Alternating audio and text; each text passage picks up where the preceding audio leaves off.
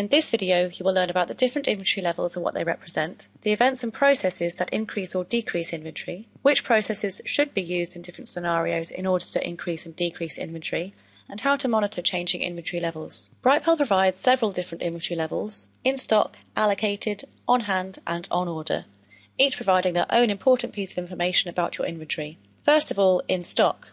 This represents the quantity which is physically on the shelf in your warehouse. When you do a stock take, you'll be comparing it to your in-stock figure in Brightpearl.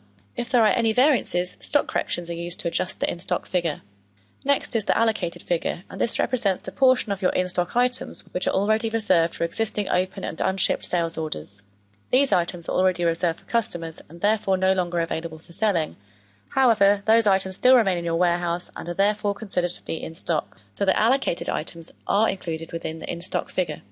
It's the on-hand figure which represents how many items are available for selling, and that's calculated as the in-stock figure minus the allocated items. And it's this figure which you'll see synchronized with each of your integrated sales channels. Finally, we have on order, and this tells you how many items are on open purchase orders and currently awaiting delivery from your suppliers.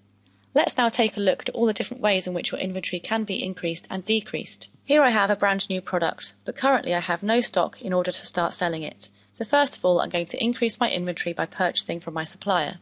We can see here I already have 10 on order. Let's now receive those into stock.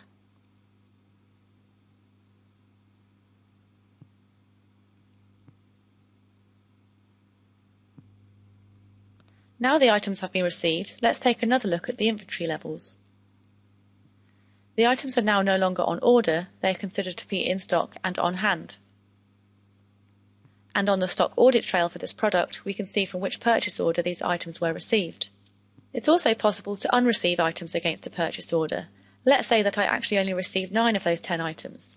I've received 10 in error, so I need to correct my stock.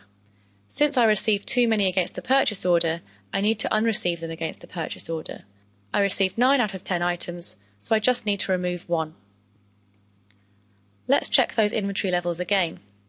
My corrected inventory levels now show that I have 9 in stock, 9 on hand, and unlike a stock correction, the item is placed back on order and is awaiting delivery. Let's now say that a customer wishes to buy this product, so a new sales order is added. Simply saving the item on the sales order will not affect the inventory levels. It needs to be allocated.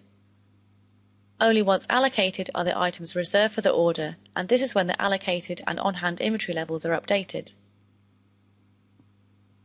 Allocating the item on the sales order hasn't changed the in-stock figure, but now we can see that 1 item is allocated and the on-hand is reduced, so only 8 are available to sell. Let's see what happens when the item is shipped.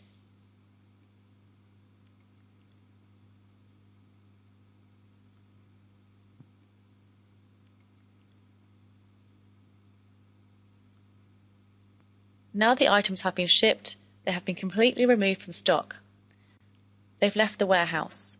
This means they are no longer considered allocated either.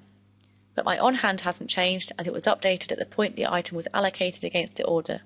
Remember, on-hand always equals in stock less allocated. Let's now say that the customer returns the item, so we need to bring it back into stock, and that's done using a sales credit. On the credit, I need to receive the item into stock. Receiving the item doesn't immediately update your inventory levels. It's placed into quarantine to give you the opportunity to check the item can be resold.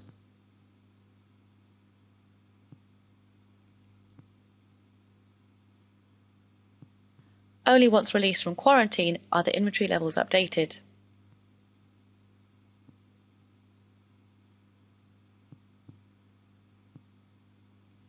And remember, all in-stock inventory changes for products can be monitored within the stock audit trail. So far, we've seen inventory levels are changed by buying inventory, so when it's received against a purchase order, it increases inventory. Correcting the received amount, so unreceiving inventory on a purchase order where the incorrect amount was received in error decreases inventory. Selling inventory, so when an item is sold and shipped to a customer, it decreases the inventory levels. And then receiving items back in on a sales credit when a customer has returned an item increases stock. But inventory can also be adjusted using inventory corrections. Corrections can be done to increase or decrease the in-stock inventory level by the desired quantity. It can be done manually one product at a time or in batches using an import.